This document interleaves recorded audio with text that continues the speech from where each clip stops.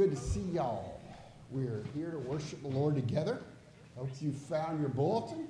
If you haven't, get one during the music. Also, welcome to those of you who are online. Welcome you all that we will worship the Lord in spirit and in truth. Did you know the COVID numbers are going up? Really? Yeah. We're feeling it all around. Thank you for being here. We do have masks available. If any of you would like them, there's some in the pulpit, some in the Welcome Center, some in the foyer. Also, we have hand sanitizer all around our building. We would love to encourage you to wash your hands, whether you need it or not. Matter of fact, I'm going to do it right now, just to do it. And just encourage you. Don't breathe on each other. Don't kiss anybody you're not married to. And we'll be okay. And let's pray. Seriously, I'm not being sarcastic. Let's pray for those that have decisions to make. Our medical leaders, our community leaders, our government leaders. It was really great. I was looking at one of those graphs, you see it. It went down, it was down and down, and it's gone back up. So let's do what we can to bring it down again. There's a lot of good things God's wanting to do in our world. And we've got to take care of this. There are some people from our community that are sick with COVID. And there's even a few that I know have died. And let's just be in prayer for this, that we will overcome once again. I want to invite our musicians now to lead us in singing our praises to God. Come on, let's stand together as we sing a new hallelujah.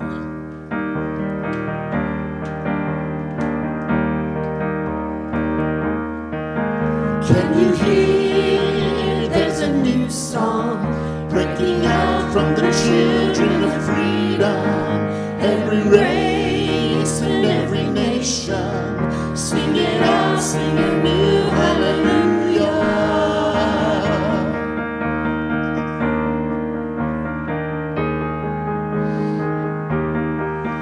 Let us sing up to the nations, bringing hope of the grace that has freed us, making known and making famous. Sing it out, sing a new hallelujah.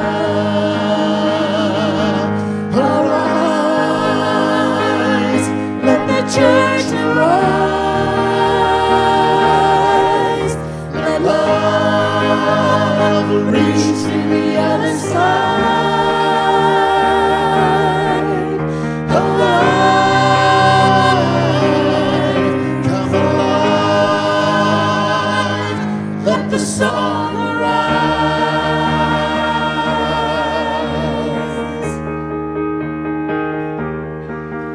All the world sings a new song, reaching out with a new hallelujah. Every son and every daughter, everyone sings a new hallelujah. Arise, let the church arise. Let love reach to the other side. Alive, come alive, let the song arise.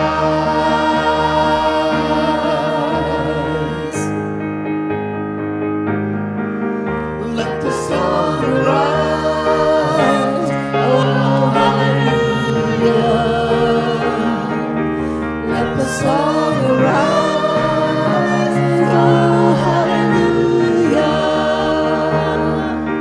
Let the song arise.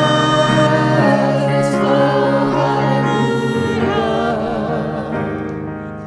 Can you hear? There's a new song breaking out from the children of freedom. Every race and every nation, sing it out, sing a new hallelujah. Arise,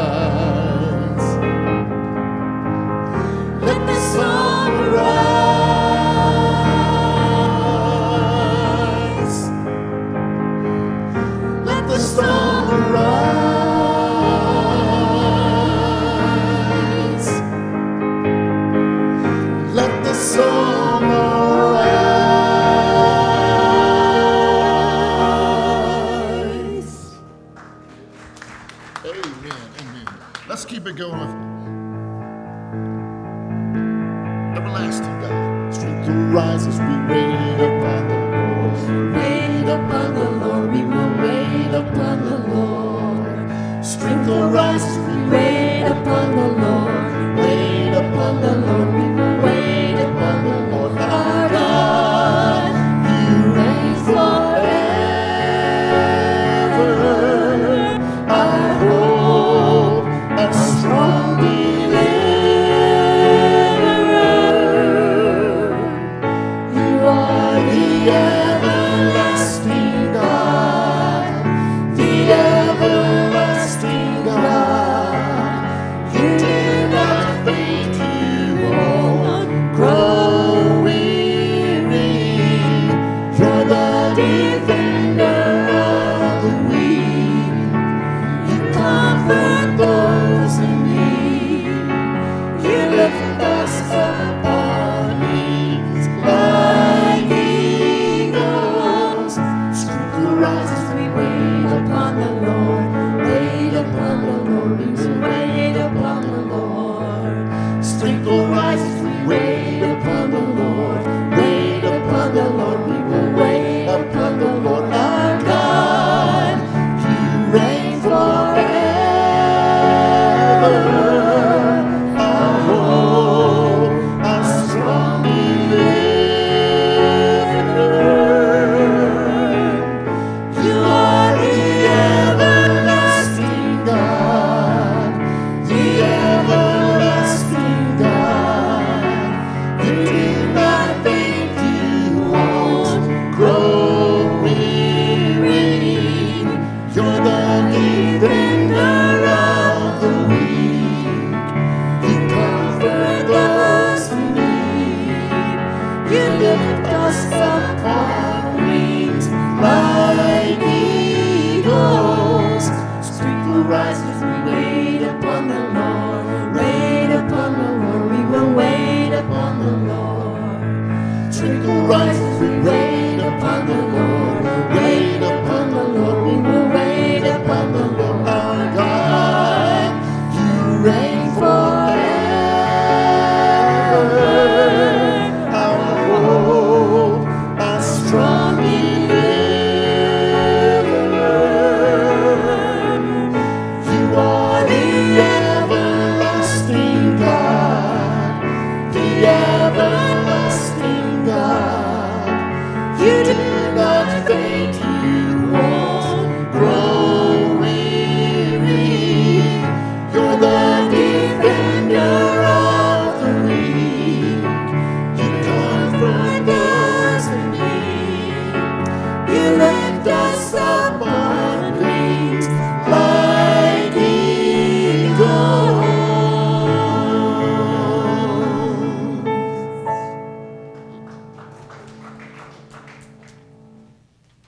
Please be seated.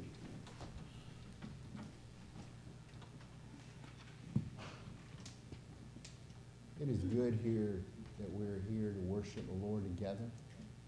Let me ask you a practical but theological question. What is a way that we as people are different than God? Or to ask it in a more comparative way, what is the way God is greater than us? So much greater than us. Many, many things probably come to mind, but we just sang about one of them just now. Strength. Only God never gets tired. You and I get tired. It's interesting that in the creation story, when God made the world and everything, he rested at the end. But in the Ten Commandments, when the Sabbath was given to us, we are to rest before we work because we get tired. God rested simply to enjoy what he made, not that he was tired. Strength will rise as we wait upon the Lord. We're here to worship the Lord, and we wait. We pause, we stop, we cease. So God will bring some of his strength to us. God gives us strength to love people like we can't love them on our own. God gives us strength to make up our mind when that's a struggle for us sometimes. God gives us strength to do what is right when the others around you don't seem to get it at all. Strength will rise as we wait upon the Lord. The strength of the Lord comes to us who are weak. That's why we're here today, to worship the Lord. This Wednesday night, we'll restart our Wednesday night row ministry with social distancing in place, with all safe protocols going on. Tony said the menu is smothered pork chops. To-go plates are available. To-go plates are available. I'd like you to hang out with me.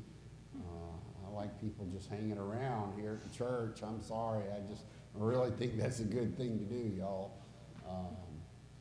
Smothered pork chops, one of the most popular menus there. He's starting off with that. Good. Love that one. But do read the bulletin. A lot of good things going on. There'll be children's activities, adult activities, young adults, Bible study on parenting. I'm going to be doing a Bible study on overcoming fear. If you'd be interested, see me. I need to get you a copy of the book we'll be using by Max Lucado.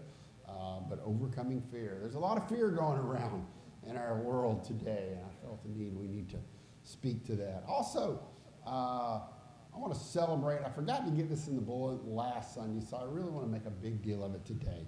I did have the privilege to meet him. Connor Migas was born to Carrie and Michael Migas July 26th. Beautiful little baby boy. I was able to go over and visit them in their home, and they let me hold their baby and pray for their baby, and we just celebrate with the Migas family the birth of Connor. Let's now go to the Lord in prayer. Desiree, would you hand me that stuff there sitting beside you? Thank you. As we go to prayer today, we want to pray for a good friend of ours, Harold Butts. Is not in the hospital. He's been in the hospital. We prayed for him on previous Sundays, but today I can tell you he is at Crown Rehab on Dolphin Street. If you'd like to go visit him, I can tell you how. I had a nice visit with him yesterday afternoon. You have to stand outside the window and talk on a cell phone, but we had a good visit, and Harold's doing well. He's making progress. This is always a good sign when I see this with people. I don't bring it up sometimes because I don't always see it. Harold was disappointed they don't do therapy on the weekends. He's got a good attitude. Let's pray for our brother Harold. Also, our brother Danny Stringer has COVID, and it seems, even though he's not in the hospital, he seems very, very sick. I was texting with Luana. Some of you may not know Luana. Luana is a traveling nurse, and she had to fly back from her work assignment yesterday to take care of Danny. And so this is serious, and let's be praying for Danny Stringer. Also, we want to continue to pray for the COVID crisis that has reasserted itself here in our part of the world, but the whole world over. And there may be further ones. And also, many of us have been watching on the news and see what's playing out in Afghanistan, and we want to pray for those people in that situation as well. Let's go to the Lord in prayer. Lord, we thank you for this time to bring our lives more back into focus with you. Lord, give us the grace that you will help us be able to live in the fullness of your love, that you will indwell us with your Holy Spirit, that your grace will be multiplied to us in this time together. As we just sang, Lord, we come here to wait upon you, to commune with you here on the Lord's Supper Day. And we ask that you will indwell us with strength. Strength will rise up in us. Strength to love those in our life that are hard to love. Strength to do what we need to do. Strength to not give up and not be sucked into the feelings of hopelessness and fearfulness, but instead boldly hear from you, to live for you. Lord, we pray for our medical and our community leaders as many discussions and plans are being made about the COVID resurgence. Lord, help those that will be able to have decisions to make. They'll make wise decisions, that we won't be afraid, neither will we be careless. Lord, help us to plot out plans so we can see those numbers go back down again very soon. Lord, there's a lot of things you're calling your church to do, and we have to do it safely. You're calling us to be safe as well. So help us to know how to balance those two realities we're facing right now as your church. We pray for the situation in Afghanistan. We pray for the leaders there in Afghanistan and the leaders of the United States. We ask that the wise and best choices will be made here as the situation seems to be falling apart before our eyes. Give our leaders great wisdom and help them to use their best wisdom and listen, think about what is best long term and not expediency. Lord, we do pray for our good friend Harold Butts and just ask that you bless him, you strengthen him, and just give him grace in this time of rehab, as well as we pray for Danny Streeter. We love Danny. We just ask that you bless him and help him to recover from the COVID quickly. Be with him and Luana now as they're seeking to find a way to recover and overcome this time of sickness. Lord, give us the grace in our time together that this day will be truly a day of worship, a day that our worship will reach you and you will reach us, that we will be able to get through to us in this experience and work your transformation in us.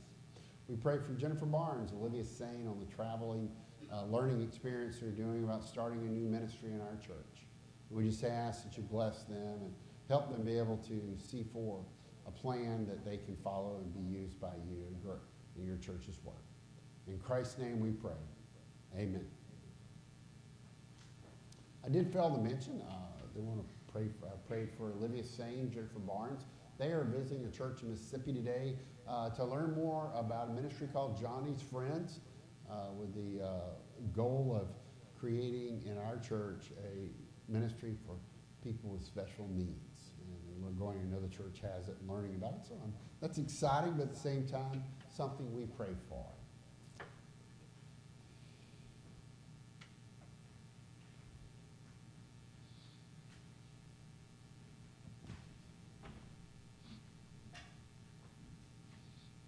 Thank you, Leanna. In your bulletin, there is a reservation slip. If you plan to eat Rhodes with us, find that, fill it out, just drop it in there. If I haven't given you time to get it done in the next minute here, I want to invite you, if you would do that anytime during the service. You can bring it up at the end of the service. Let me see. Musicians, am I getting out of order here? I am. I thought I was. I thought that didn't feel right, but it was, never mind. Hey, guys, let's have our young folks. Do we got any other young folks here? No? It's only you two? Okay. Good morning. I'm glad to see you. We are here to worship the Lord because we want to key in on a key word for our time today, and that word is focus. Sometimes you may hear that at school. Your teacher will call you or the whole class. You need to focus on what we're doing. You need to concentrate. You need to do that. Why does focus matter? I want to show you why it matters, okay? That's why it matters. Some of you weren't watching, and you didn't see that one coming. You guys did, and you're good. Yeah, I'll clean up the debris in a minute here. Oh, I forgot to move the camera. Thank you. Why does focus matter? You know, I have in this little popper thing here in my pocket everything I need to make the pop happen, right? Did you see me add anything to it when I took it out of my pocket? It was already there, right? All I did was pull the string, right? All right, that's the power of focus. See, you got to bring everything together. See, it's all here, but it's not popping, is it?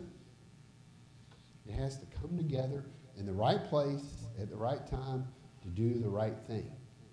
And that's why we have this thing called a church. That's why we have this experience here we call a worship service. It is the time we bring it all together. out there, really, I hate to say this, the older you get, the more you have on your mind. I don't know if you feel like you got a lot on your mind. Right? People over age? Yeah. The older you get, and it weighs you down. And you think about this, and you think about that, and you got to do this, you got to call those people, and you got to make sure you pay their bills. Funny thing, I paid a bill last month. I'm old-fashioned. I still write checks and put them in envelopes. And when I found it 2 weeks later, it didn't do any good because I forgot to mail it. See? Focus. So many things to think about. And so we want to be here. This is where you bring it all together. Jesus calls us to love him. Jesus calls us to love each other. Jesus calls us to study the Bible and let the Bible speak to us. And we come here to bring all those in focus. So we're here to focus so God can do what God needs to do. And do you want me to pop one more just for the fun of it? Yeah! All right. Let's have a quick word of prayer. Dear Lord, I thank you for these young folks that are here. And I just ask that you bless them and just give them a good time of learning with Desiree at this hour, and just bless them that they will be able to bring their focus to you, and you will focus your love on them, and you will help them in their lives. In Christ's name we pray. Amen. Amen. And I'll clean up my mess. You won't see it, but I promise I will clean up my mess. Okay? All right, y'all head on out with Miss Desiree. Gary, could you? Yeah. Let's commit these gifts to God. Lord, we thank you for the privilege of serving you and being called your sons and your daughters. We thank you for what goes on in the service to help us receive the focus we need to live for you. Lord, bless these gifts, multiply them for your kingdom's work. In Christ's name we pray. Amen.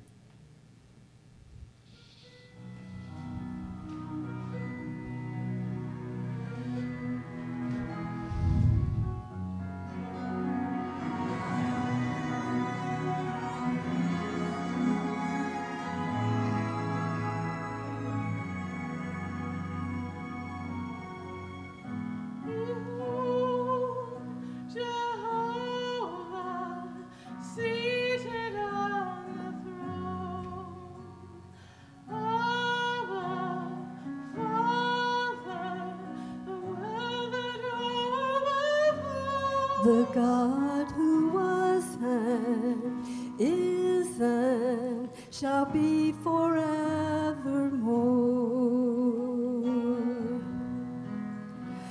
Holy is the Lord. Amen. Amen.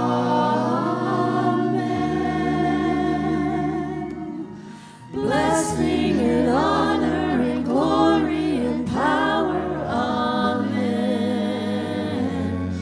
Amen. Amen.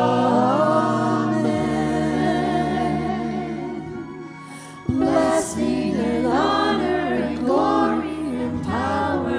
Amen.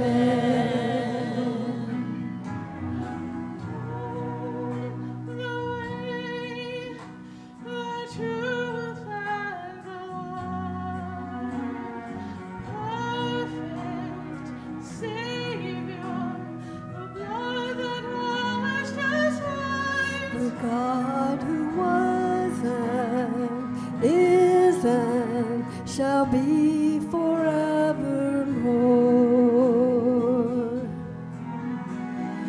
Holy is the Lord. Amen. Amen. Blessing and honor and glory and power. Amen.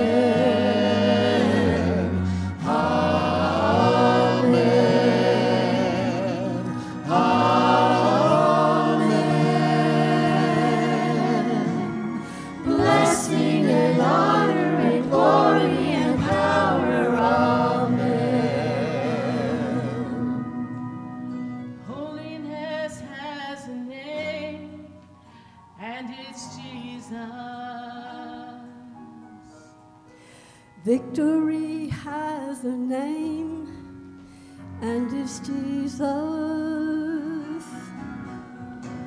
The Word has a name, and it's Jesus.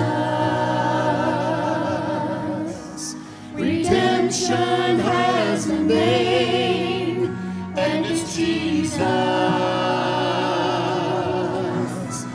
Holiness has a name, and it's Jesus. Victory has a name, and it's Jesus. The Word has a name, and it's Jesus. Redemption has a name, and it's Jesus. Amen. Amen.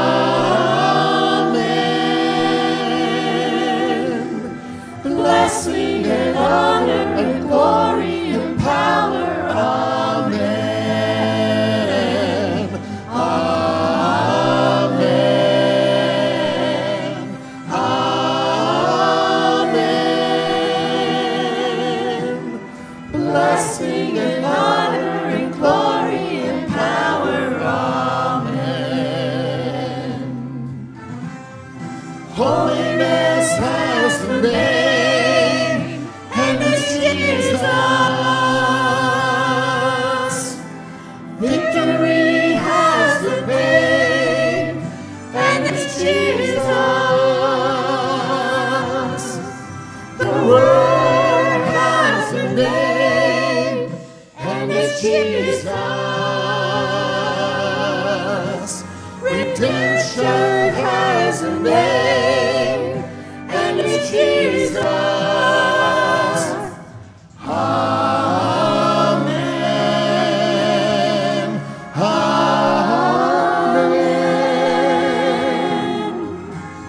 Blessing and honor and glory and power. Amen. Amen. Amen.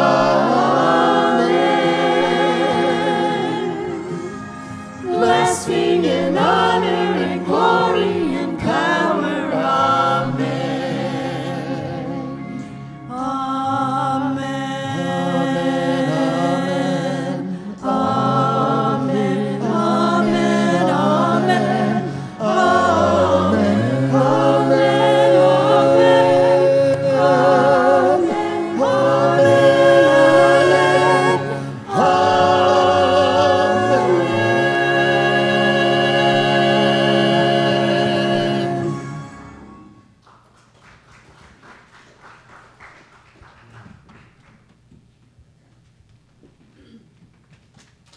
Wasn't that awesome? Thank you so much. I'd like to invite you to take your scriptures and turn to Matthew chapter 16. We'll look at a word of God together as we listen to Jesus as he calls us to be the church.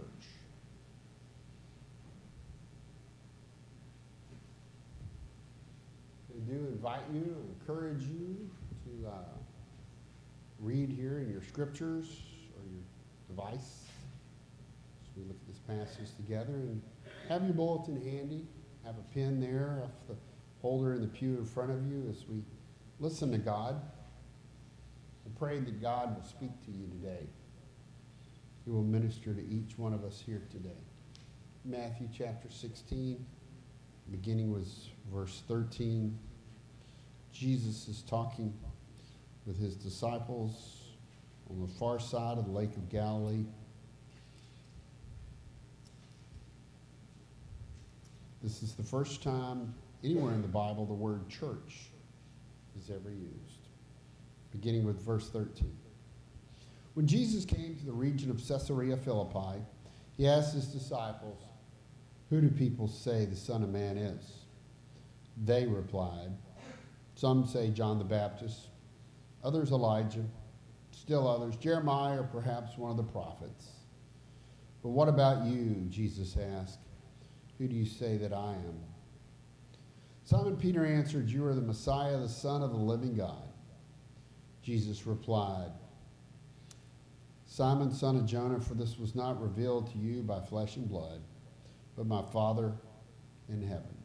And I tell you that you are now Peter, and on this rock I will build my church, and the gates of Hades will not overcome it.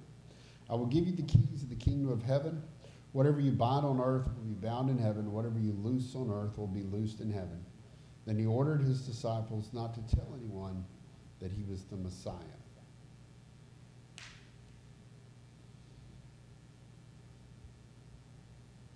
I'm glad that you take being a part of our church seriously. Those of you who are joined here in person, those of you who are joining us online. I want to ask a question to begin our message. What drives this church or any church? A number of things, and those of you, some of you have been part of our church your whole life. Others of you have been a part of a number of different churches, and as I work my way quickly through this list, I think you're going to click with experiences you've had in our church or with other churches. What drives this church? Many churches are driven by tradition. What we've always done. How it has always been done. In those churches, when decisions are being made, this question always comes up. Have we done this before? And then sometimes the objection is raised. We have never done this way before. Tradition. And each of these, I got to tell you, have some strengths, but they also have some huge weaknesses. Second one is personality. Usually it's the personality of the pastor. Sometimes it's a key personality in a church.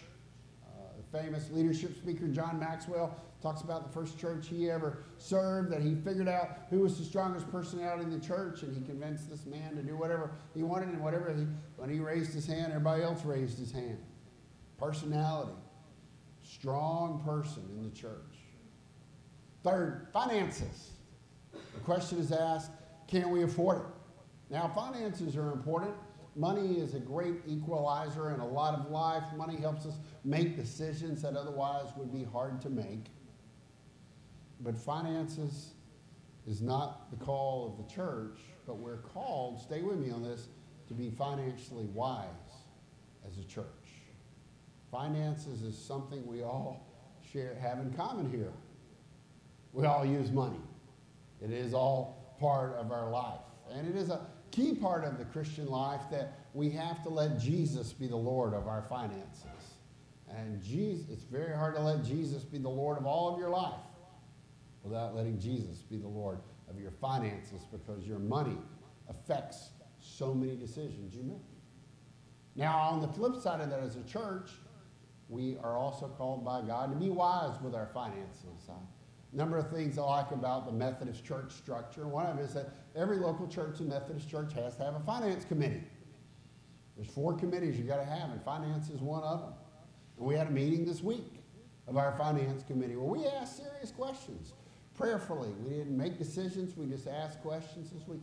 Where do we need to cut the budget if the giving continues at the same trajectory? Prayerfully, thoughtfully, what can we reduce? Because we're called to be careful with the finances as a church. Fourth one, programs is what the church is doing. And some churches do kind of take it as their mission just to keep people busy. I was on staff at another church, a much larger church that had a lot more things going on. I remember we were in a staff meeting, and a friend of mine, one of the other staff members who'd come from another church, we had one day on the calendar with nothing on it. One day. And my friend smiled and said, you know, the other church I was at, this would have been totally unacceptable. Give the people a day off. No way. Programs. Buildings. And we love our buildings this morning. I came through here early this morning and looked at this sanctuary, and I just thanked God for it. Just because it's beautiful. I just love this room we're in here.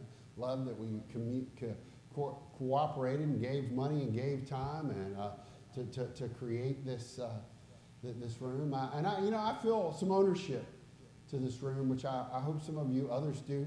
When I stare at the floor, staring at the floor is usually something you're doing when you're bored, but for me, I feel pride that almost all the staples are gone.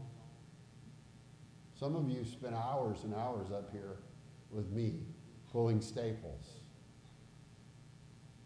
and we did miss a few, even though we tried very, very, very hard. But is the church more than its buildings? Yes, it is. And events. Again, this is a church. Usually you will only have 1 or 2 events of a year. There's a church in West Alabama, near where I used to live, called Lower Peachtree United Methodist Church, and it is almost gone. There's only about 4 people every 4th Sunday of the month gather at the place. And by the way, I've never found out where Upper Peachtree is in Marengo County, but there is a Lower Peachtree in Marengo County, Alabama. But they have a homecoming once a year. 200 people. I'm not making this up. Descend on this church of 5 people. Events. That's just driven by events. And then seekers. That's some of the more newer congregations in America. They say that everything they're doing is for the seekers, which is a really good attitude to have, except when you compromise God's word. That can become a real problem. So what should drive us or any church? God's will. What does God want us to do? Pretty simple, huh? And I share this kind of a long list. I didn't mean to take up that much time in the message talking about that, but it makes the point that we can let a lot of other things other than God's will drive this church or any church. Well, where do we know God's will from? We know it from the Bible. God's word teaches us. And a clear purpose is important for our church or any organization, whether it be a dentist office, whether it be a football team, whether it be a major multinational corporation. We need to have a clear purpose. What does a clear purpose do? First of all, it builds morale. When people know why they're together, they feel more motivated. They feel more engaged. Where there is no vision, the people perish, meaning the people separate when they don't have a cause they're working towards. It reduces frustration. Thank you. It reduces frustration because when people don't know what they're here for, they get frustrated because they don't work together well. Phillips' translation, who's a Bible scholar, did his own translation of the New Testament, says James 1:8 this way: the man who trusts God but with inward reservation is like the wave of a sea. You say you're going to trust God, but on the inside you never quite make up your mind. You get pulled this way and you get pulled that way and you get frustrated. Having a focus creates concentration. Philippians 3:13 says, "No, dear brothers, not that I'm all that I should be, but this one thing I do. I'm bringing all my energies when we know our purpose. As a group, as individuals, we can use what we have in our lives to move forward." And it attracts cooperation. When people see a group of people working together, they want to join that group. Ezra, the book of Ezra is about rebuilding the temple. And so the people knew their purpose, rebuild the temple. And so they said to Ezra, their leader, "Take courage and tell us how to proceed." You ever had anyone do that for you? I hope so. It's really cool when it does. I know sometimes people don't listen to you and you feel frustrated. But, when people say, "Just tell us what to do and we'll do it." Why do people do that? It's when they know their purpose. And then finally, it allows for evaluation. Did you do what you were supposed to? How can you know what you're supposed to do if you don't have a purpose? It's just that simple. And 2 Corinthians 13:5 tells us, test yourself. Are you truly living in the faith? The Bible has a lot of different pictures of the church. We're called the body of Christ. We're called the bride of Christ. We're called the flock of God. We're called a community of Christ. We're called an army Now, an army to me seems really different than a bride, right? And I don't have time to cover all that here, and that's a whole sermon series I'm dreaming of preaching one day. But you see, there is this diverse group of pictures that God gives to the church. So let's think about what is God calling us to do in Matthew 16. God is calling our church and every church. I came up with, let me make sure I get this right, 5 purposes here that are for us. And I think it's true of any church. This is totally universal, whether you're in Tareme, Tanzania, where my son Davis is, or we're here in Chickasaw, Alabama, or New York City, New York. These are always relevant to us. First of all, God calls us to love the Lord with all our heart, and we call that worship. Jesus was tempted by Satan in Matthew chapter 4. And this is, till I got my mind, this took me years and years to get my mind around this, what was going on here in this story. Satan says to Jesus, look, I'll give you the whole world if you'll just bow down to me right here, right now, and it'll be a trade-off. Is it just me, or do you think, okay, well, Jesus, that's a pretty good trade? Can't you just say something nice to him and get it over with? Do you see how our world thinks about ourselves? God calls us as people to give ourselves to him. God calls us as people to give ourselves to each other wholeheartedly in the hope the other person's going to give their self back to you. That's called commitment. And we express ourselves through our commitments. More than one occasion, I've had people tell me, well, I just don't ever make any commitments. I think you're a lonely, lonely person if that is the way you're going to live. Jesus said we are called here to worship only God. And that is to love God with a heart. This is a worship service, and the integrity and the power of the worship depends on us in every service. And I know some of them are better than others, and some of that personality plays into. Some of it's what's going on in your world around you before you got to church. But God wants you to give your heart to him and worship. That word worship. You know, here's a really strange thing to tell you. Used to, in wedding vows in the Methodist church, when the bride and the groom took the ring, they said, I take this ring and I worship you. Really? It used to say that. And now it says, with all that I am and all that I have, I honor you, is what it says now. Because it sounded kind of like idolatry, right? I worship you. You shouldn't worship your spouse. But it's this same, what they're trying to do is get at this idea, I give myself to you. That's what worship is for, that we were to give ourselves to you. Friends, words are really, really cheap in our world today. We've all had people say things to us that made me or you feel good, and it dawned on you they didn't really mean it. God is trying to get us past this trivial use of words and be authentic in how we relate to him. God calls us to love him with all of our heart, soul, and mind, and dare. And do I think I've got 2 slides with the same verse. I'm sorry, I got lost in my own sermon. Apologize. Everybody apologize online. Worship is something you're not supposed to do begrudgingly or with coercion. Look at the attitude in Psalm 43:3. Exalt the Lord with me, and let's exalt his name forever. Do you see the word ought to in there? Should. Do you feel any guilt in this sentence? Exalt the Lord with me, let's exalt his name forever. No, it's something we do freely. We do joyfully. We give ourselves to the task. And then we're also to love the Lord God and love our neighbors as ourselves.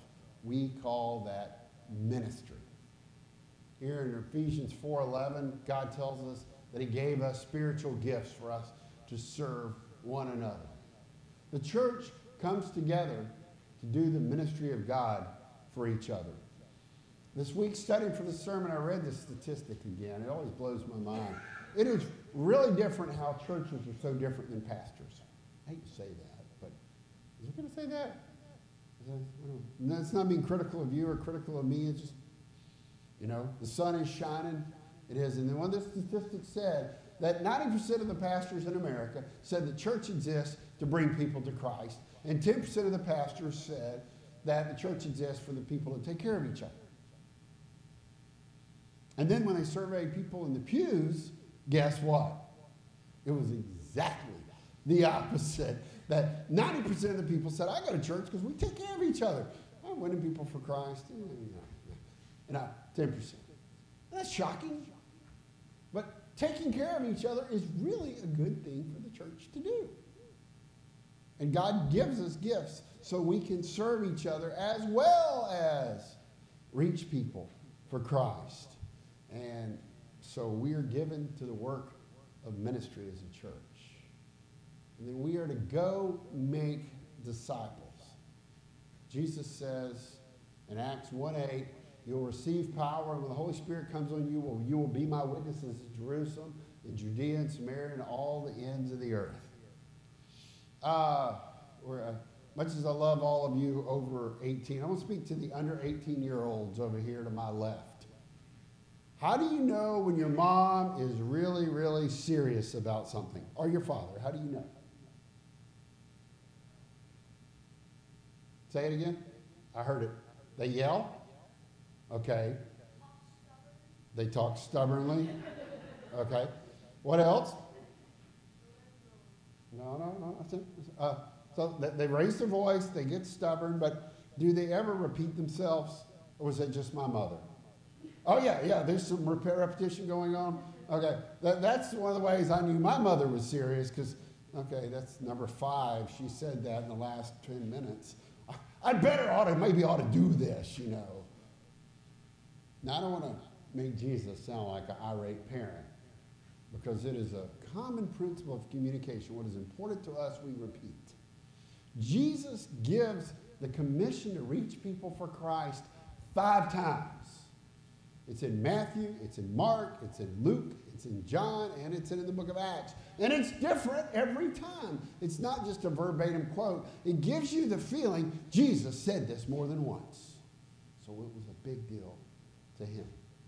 So he says to us, he wants us to do outreach. Now, there's great discipleship making going on in our church right now, and I have a strong feeling in my spirit it's going to get stronger in the weeks to come, in the months to come, and I'm excited about that.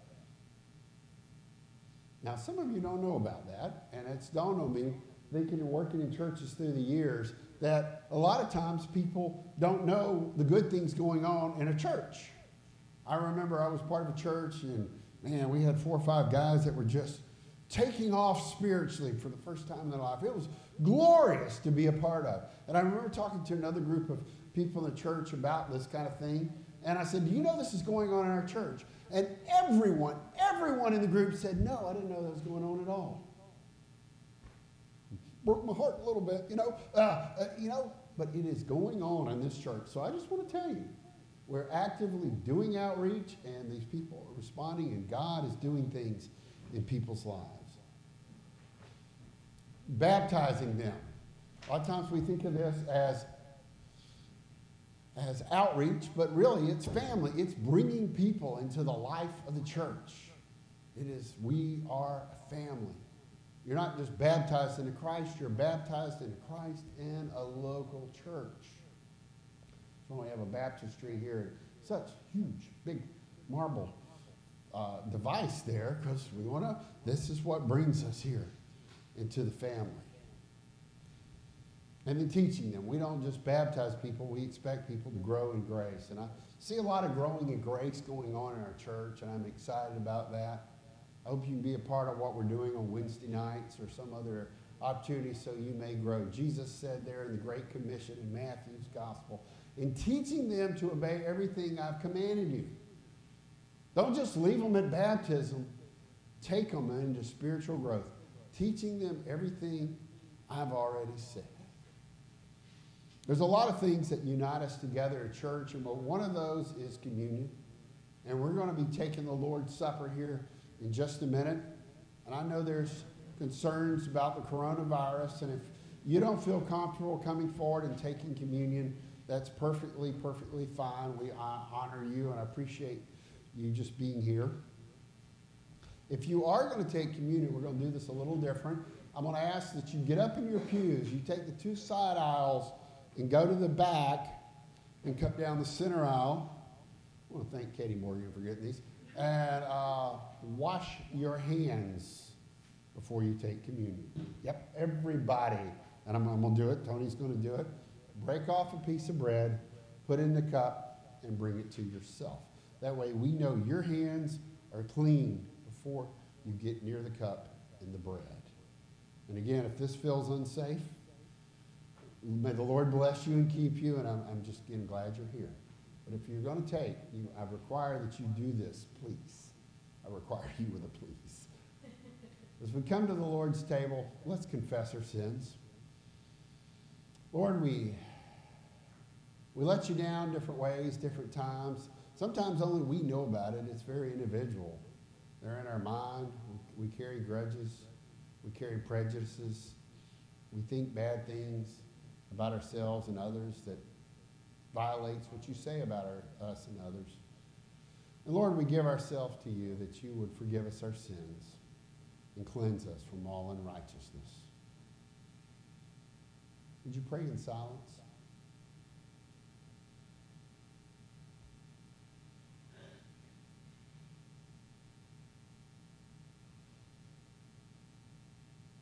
Amen. Tony, would you come and help me serve?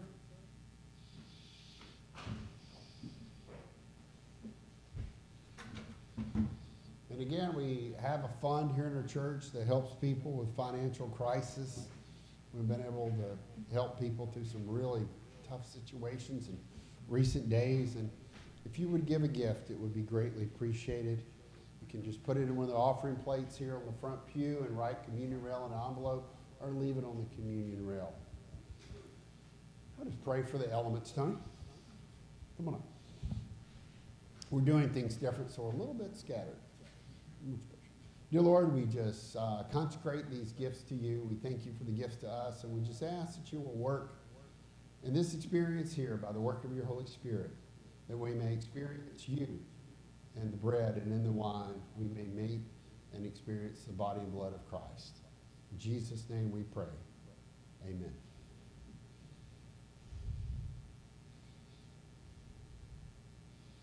When Jesus was about to give himself up for us and the whole world, he met with his disciples.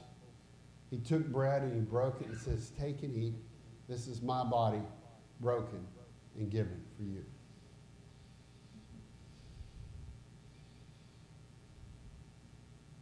When the supper was over, he took the cup and he gave thanks for it, and then gave it to his disciples and said, "Drink from this. This is my blood poured out for you for the forgiveness of sins, the blood of a new covenant, uniting people to God in a new and a powerful way."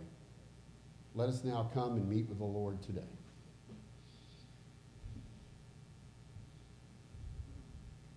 I always am on that side, so why don't we switch sides today? Again, come down the center aisle, go up the middle aisle, the side aisles, and come down the center aisle. Cleanse your hands, and then come and take, and then return to your seats that you may pray.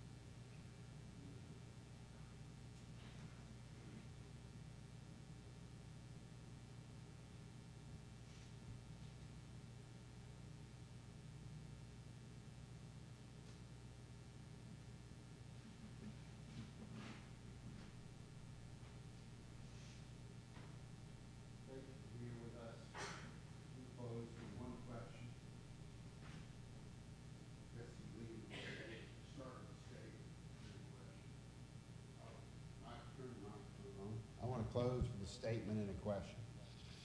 The statement is this: the scriptures say that God has given every one of us at least one spiritual gift, and probably a mixture of some spiritual gifts. That means God wants to use you in ministry, in the church, and in the community. Where are you saying yes to Jesus to serve as part of his church? And if that question causes fear and trepidation in you, please come and see me. I would love to pray for you. I believe God has multiple contributions he wants every one of us making in his church, for his kingdom, and his world. Let us close with a brief word of prayer. Dear Lord, we thank you for the table that we're gathered around here. We thank you for the grace that invites us to the table as a reflection of who you are. Lord, now pour out your Spirit upon us as we depart. Help us as we unite and go separate ways, serving you. In Christ's name we pray. Amen. May the Lord bless you and care for you as we go our separate ways. Amen.